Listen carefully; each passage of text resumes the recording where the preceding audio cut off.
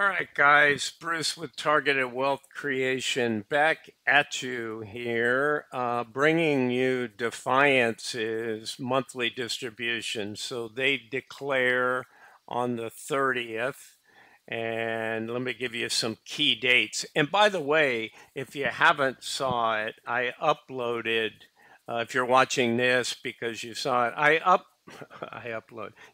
uploaded an interview I had with Sylvia Jablonski, who is the CEO and CIO. She has both of those roles for Defiance ETFs. Lovely, lovely person, very authentic, very easy to speak with, and has a great career with some other fun companies, and they're really growing Defiance. And I think it's still in its early stages, but I like some of the things they're doing. Interesting. I learned a few additional tidbits, and she shared some things. So, in essence, for those of you that may know it and just looking to see what the numbers are, they're here. For others that are wondering about it, so most of these ETFs are really wrappers, and I asked Sylvia this sort of as a pointed question. It seems easy in a way to start, but when you're a startup, why do you use all these other companies? You have a sub-advisor to do your options. You have a trading desk sub-advisor. You have somebody who pays and distributes your dividends. Um, and on and on and on. And she talked a lot about that. She said, you know, the smaller funds, that's kind of what we have to do. The Black Rocks, the Pro Shares, the Vanguards, are really large funds. Even when she was at Drexion, she talked about they had their own marketing department, but she was talking at the end about a marketing group that they have. So they have Defiance Holdings and they have Defiance marketing, and Jacob heads that up for them. And then obviously Sylvia and the other people that work with her all handled the ETF portion. So I thought it was a very good interview in that she departed a lot of information. And at the same time, I tried to ask as much as I could about the funds so that I could pass that back to you guys. So let me jump into it. So a couple of key things here. First off, they have this should say declaration date, and I'm not sure if I didn't scroll. Hang on, let me scroll over to that. Yeah. So declaration date, here's the key thing. Sorry about that, guys. 7:30, right? So on Tuesday, 7:30, they declared, that's why I now have them.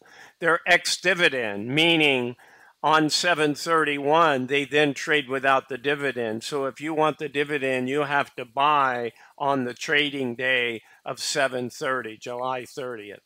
They pay on the 2nd, which I believe is Friday, correct. So you need to buy on Tuesday in the markets. You need to, on Wednesday, they're trading without the dividend.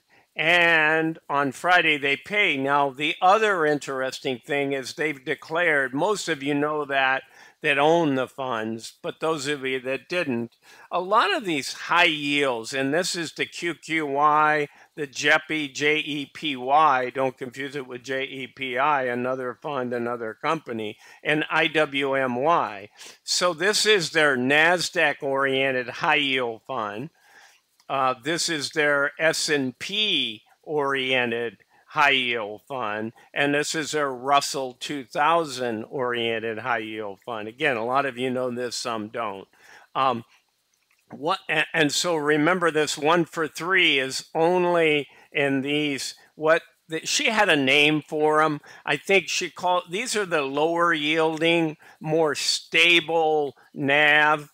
The issue up here, and it sometimes leads to the reverse splits, is they pay out a very high rate. Look at this, 71% yield, 55% yield, 88% yield. So when these things are doing well, they're paying 60, 70, 80%.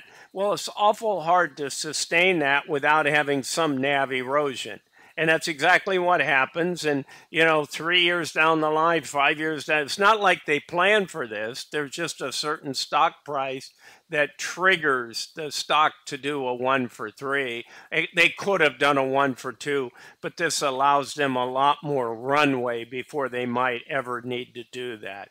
So, and I'll say this, and Sylvia confirmed just as I had. I put out videos on NVIDIA's 10-for-1. I put out a video on MSTR. Both of those are underlying for funds that are in YieldMax, and other people have those funds as well. So Sylvia talked about that, and I said, yeah, I just think of it as an accounting thing. It has nothing to do with anything else, right? If you had 100 shares, then you're going to get 300 shares, and the shares are going to, or you're going to get, sorry, in the reverse, you're going to get 33 1/3 shares from if you had 100, but the value of the shares are going to be 3 times as high. So it's really an accounting only function. But a lot of people look at reverse splits as negative, and you can say that the stock is declining, but I always say, and Sylvia confirmed this in her view as well, how do you measure a high yielding dividend stock? Well, some people say, hey, I bought the stock at 20 and it's 13, so I lost $7, right? I lost 7/20. Okay, so I lost 35% of my value.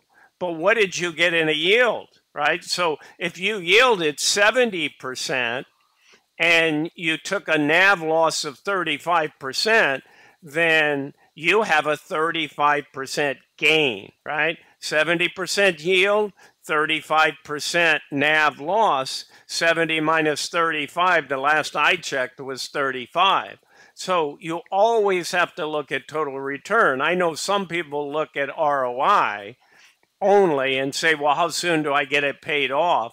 And it's one way of looking at it. The question becomes, when you pay it off, is it the same asset yielding the same payment as it was before? If that payment's gone down 60%, but they haven't split, then you're only getting the same yield potentially on 40% of the value that you had before. It just depends on the NAV reduction. But total return to me seems like the way to do it. But I respect people doing it different ways and looking at it differently. Look, we're all creatures of what we like.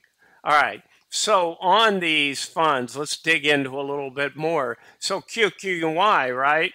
The NASDAQ orient one had a nice 71.5 yield in July. What I did here is through the months, I tried to do a simple, I called it, gain loss difference. I could just put a little column here and say difference, but then I stretch everything out that way. So I decided to come underneath it. And all you're doing is comparing month to month.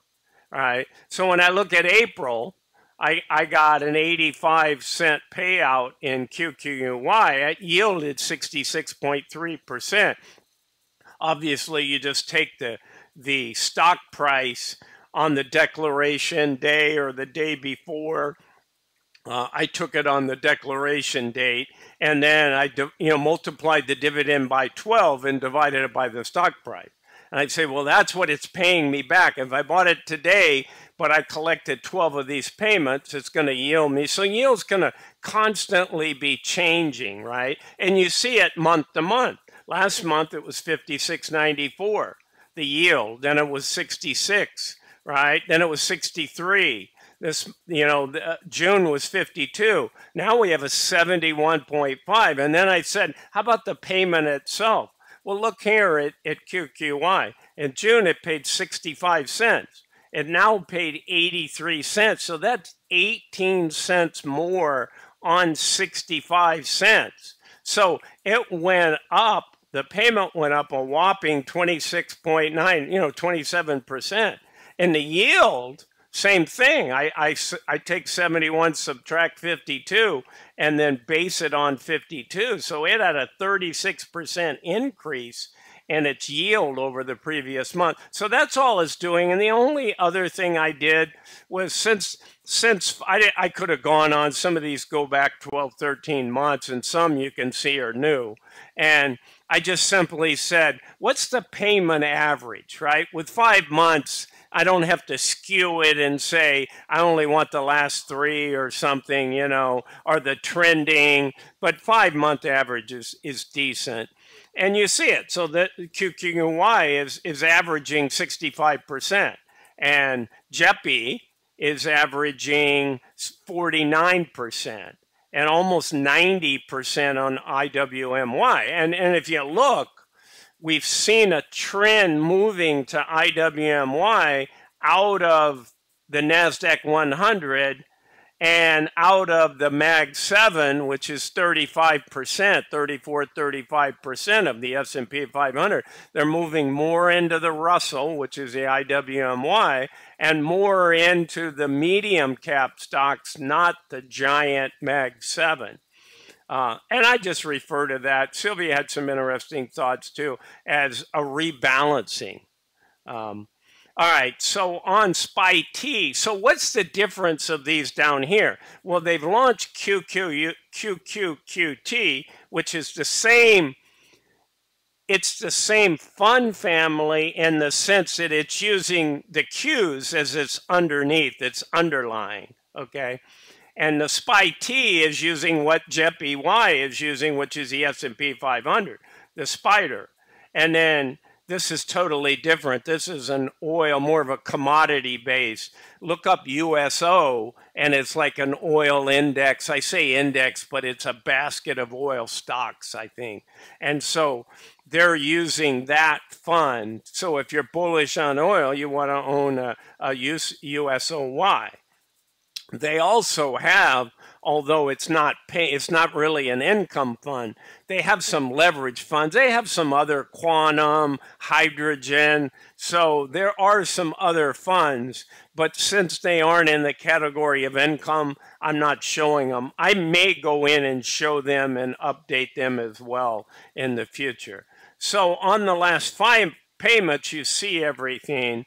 And then what I did here on SPY-T, since SPY-T has been doing it for 5 months, your first month of QQT, and we're sort of waiting. They have a, I forget what the symbol is, but they have a Russell, just like they have here, and they call these more, my word would be value, okay? This is high yield. Again, they have a different name for them, but the simple way to know them is high yield. Look at these yields, right?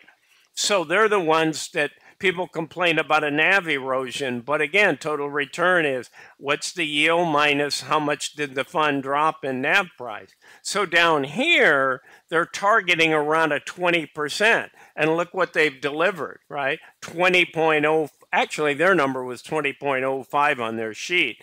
But when I did the math, I got 20.04. So there may have been a rounding in here of the 4. I got 20%, essentially, 1999 on QQQT. So when their Russell comes out, that will be doing well. I think we got another 10% upside probably in the rebalancing over to the Russell. But don't hold me to that. That's just one man's opinion.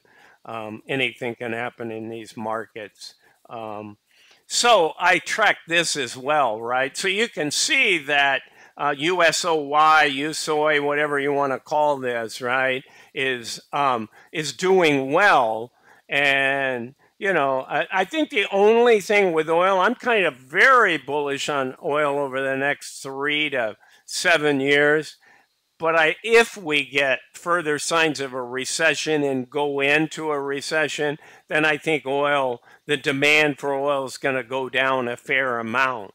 But that's more of a, 3 to 5 month issue if we don't have a soft landing, which I'm kind of leaning that we get signs of a recession. But again, anything can happen. I don't know everything on that front. But that's, if you ask me and you said you got to pick, are we going to go into a recession or not see a recession at all in the next year or two? I would say we're going to see a recession. So oil could pull back during that term. But it doesn't mean you might not want to own it till we get further evidence of that. Okay, guys, so that's what I got for you. You can read all the stuff here. Don't forget about the split. If you notice that, don't freak out. The last thing you want to do, I mean, you wouldn't be buying it to get the dividend. Once you go 731, you're not going to get this month's dividend. But if you notice a big drop in price or an increase in price, then you're going to know it came from the 1-for-3 reverse split. Okay, guys, that's what I got for you. Again, Bruce with Targeted Wealth Creation. I'm not a financial advisor. This is not financial advice. Have a great one. Bye for now.